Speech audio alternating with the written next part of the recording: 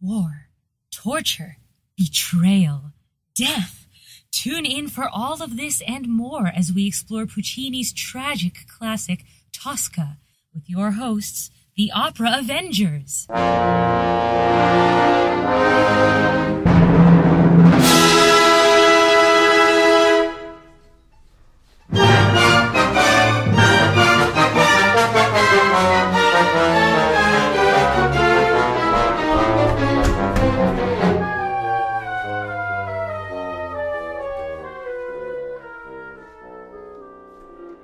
Thank you for joining us on Opera Avengers.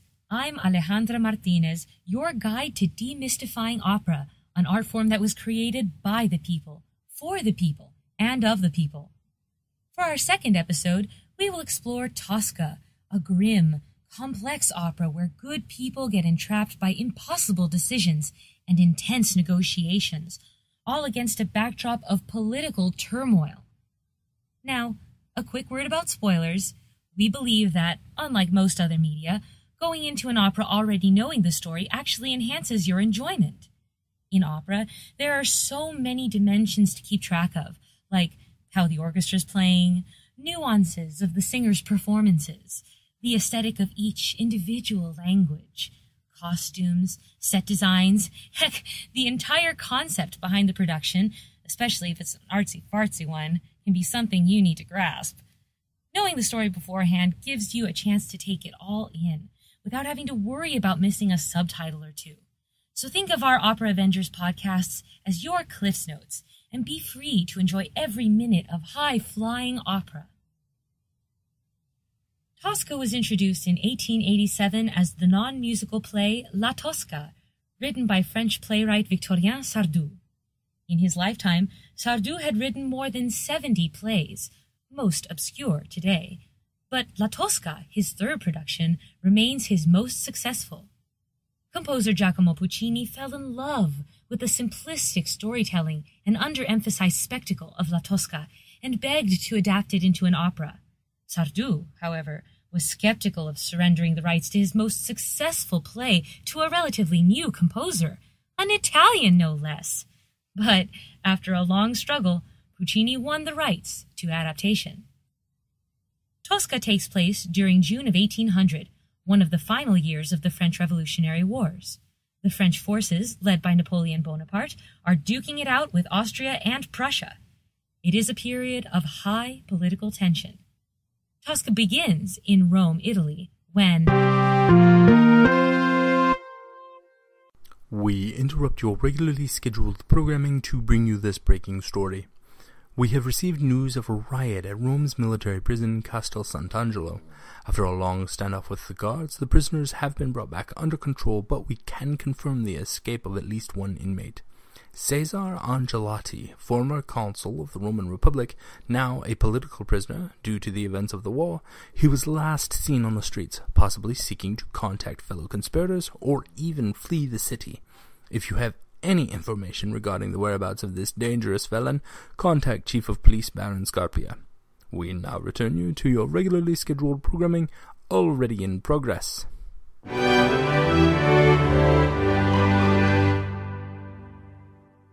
Sorry about that, guys.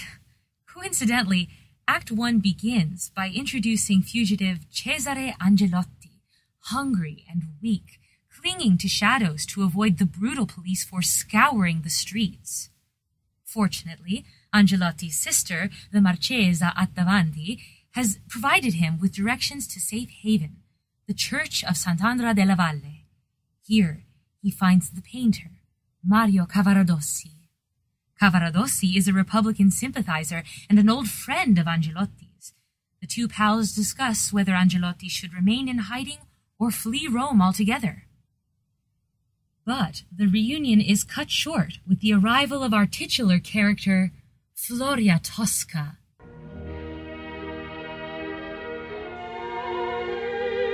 Floria Tosca, that strong-willed, devious diva we all know and love.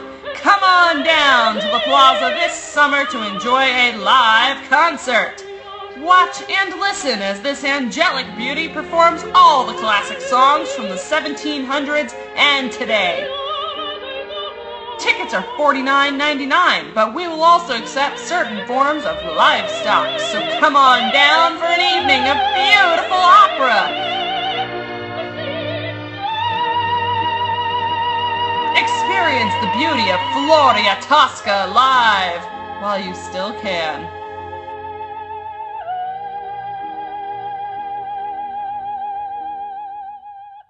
I thought we weren't going to commercial for another... Sorry about that, folks.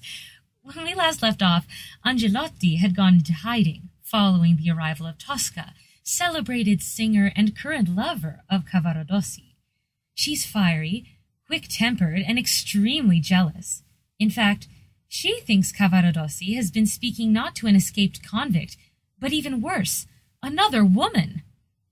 Tosca has long had her suspicions of Cavaradossi, especially with regard to his latest painting, which just happens to be an innocent candid of Angelotti's sister, who visits the church quite often. Cavaradossi reassures Tosca of his fidelity, calming her temper. Tosca asks to share a romantic night at their villa, but Cavaradossi refuses.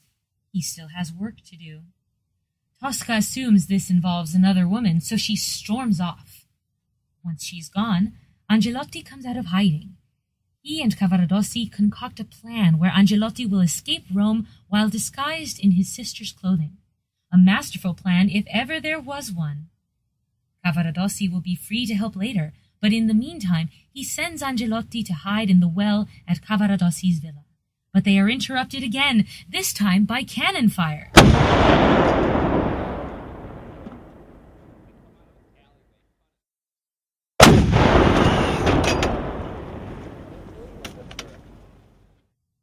Wow, I didn't know we had that kind of budget.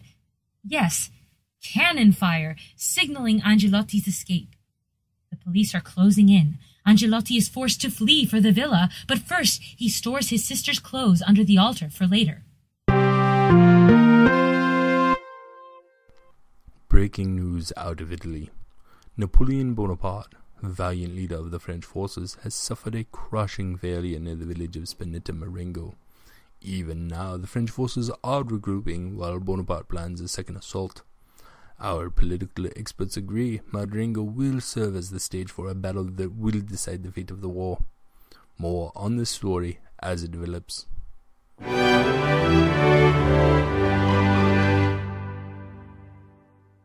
Boy, lots of breaking news today. Well, we are now back on the air.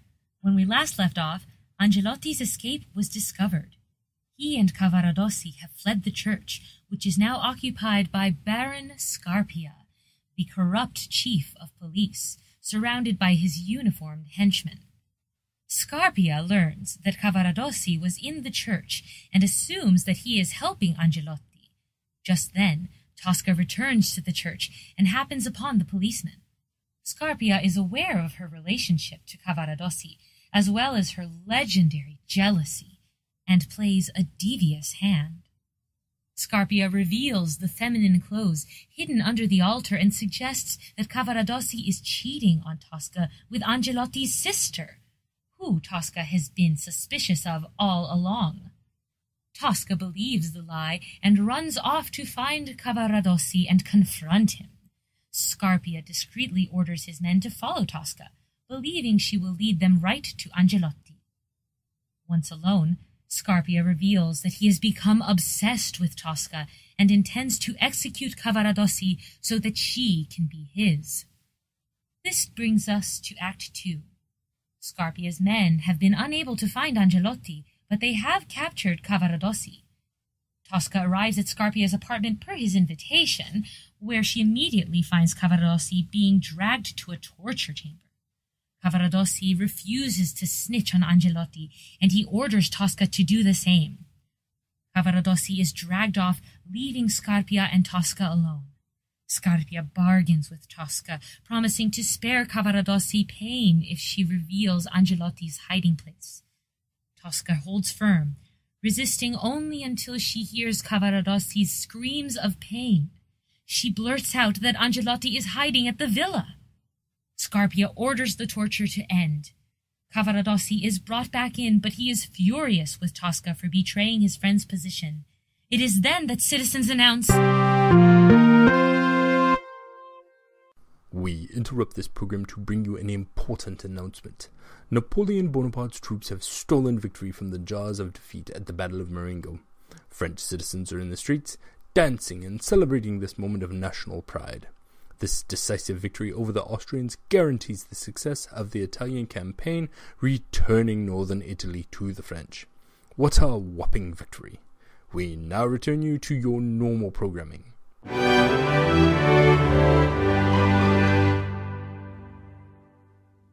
they just going to keep doing that?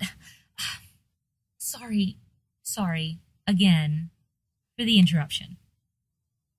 The French victory at Marengo is a huge deal, especially for Republican sympathizers like Cavaradossi, who gloats that this important battle will effectively remove Scarpia from his position. Scarpia responds by having Cavaradossi dragged away to his execution. Tosca begs for Scarpia to spare her lover's life, and the cruel police chief is more than happy to negotiate, if Tosca sleeps with him. He gives his word, which isn't much, that Cavaradossi will live. Tosca is disgusted by his demand and threatens to jump from the window.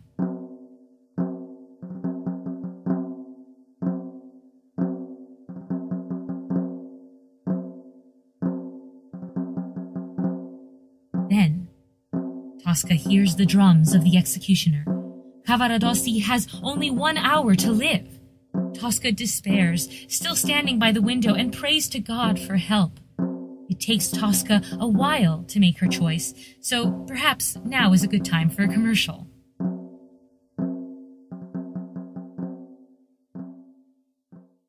Are you having difficulty preparing dinner? Is your current silverware just not cutting it? Are you in need of something to defend your honor against a power-crazy megalomaniac? Then listen sharp. The all-new Perfecto knife is the answer to your prayers. Our advanced, cutting-edge technology allows you to slice through anything as if it were butter. Carrots? No problem. Human flesh? Easy as pie. For only 4 payments of $19.99 US dollars, or 1835 euros, or 35,543 lira, or 5 scudi, the Perfecto knife can be yours. But wait! Call within the next 5 minutes and we'll throw in another Perfecto knife free. Not only that, we'll also add a specialized whetstone for sharpening. Orders are limited, so act now! Welcome back. Tosca and Scarpia's intense negotiations have just been interrupted by the arrival of a police officer. He brings news that Angelotti has been found, but he killed himself before he could be taken. It is now that Tosca gives in to Scarpia's terms. Scarpia promises to spare Cavaradossi's life by staging a mock execution in front of a firing squad armed with blanks. Tosca agrees, but on one final condition: that Scarpia provides her and Cavaradossi a document guaranteeing safe passage out of Rome. Scarpia agrees, eagerly whips up a safe conduct, then prepares to claim Tosca as his. Then Tosca steals a knife from the table and fatally stabs Scarpia, proclaiming, "This is Tosca's kiss." Scarpia dies in a pool of his own blood. Tosca feels regret and forgives Scarpia's corpse by lighting candles and piously laying a crucifix on his chest.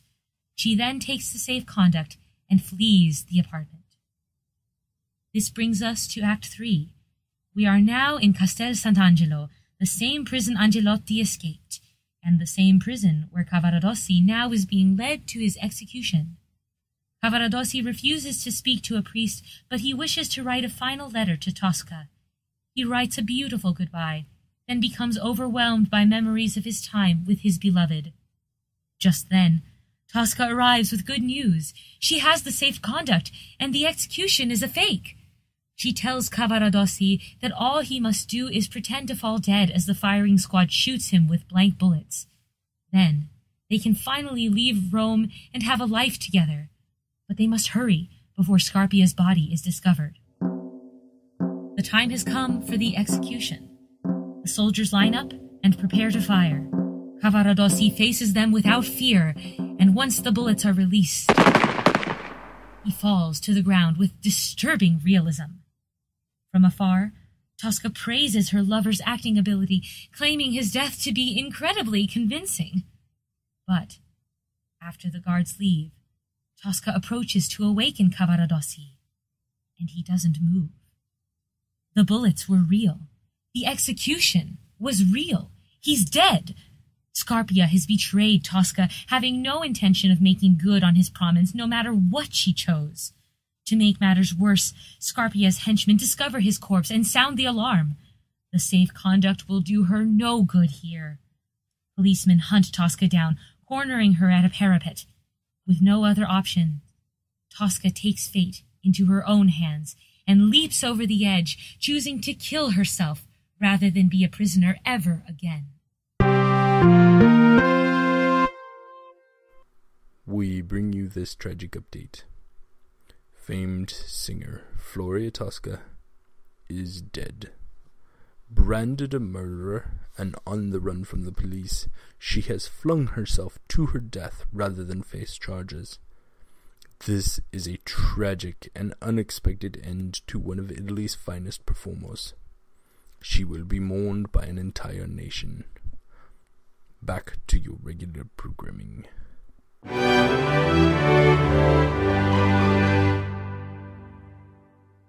Thus ends the tragic story and life of Tosca. We have with us here one of the survivors of the ordeal, Spoletta, a member of the police force under Baron Scarpia. Welcome to the studio, Spoletta.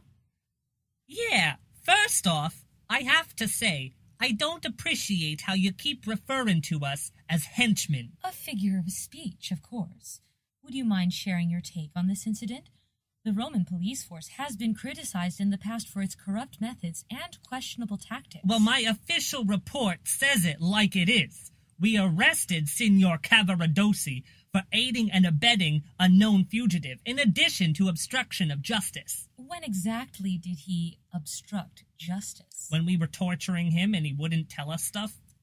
Oh. I didn't know torture was legal, or ethical for that matter. Who's telling the story here?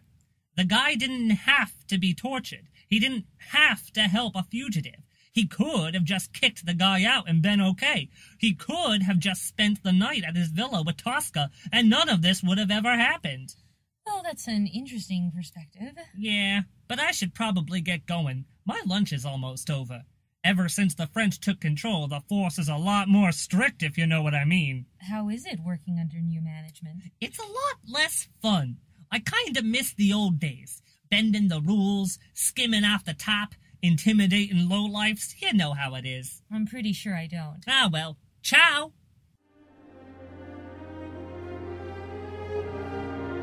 And so Puccini's masterpiece, Tosca, ends. And despite a body count that includes more than half the cast, our lovers Cavaradossi and Tosca are reunited in death as warring nations take the final steps towards peace. I'm Alejandra Martinez, and thank you for listening. If you want to see Tosca firsthand, check out Cleveland Opera Theater's production, May 8th at 7:30 and 10th at 3 p.m. Opera Avengers is a production of the Great Lakes Light Opera, an organization based out of Cleveland, Ohio, dedicated to bringing opera and all local art music to everyone. Want to learn more? Visit us at greatlakeslightopera.com. Want to help out? Check our donation page or email us at greatlakeslightopera1@gmail.com. Oh, and let us know what you'd like to hear next.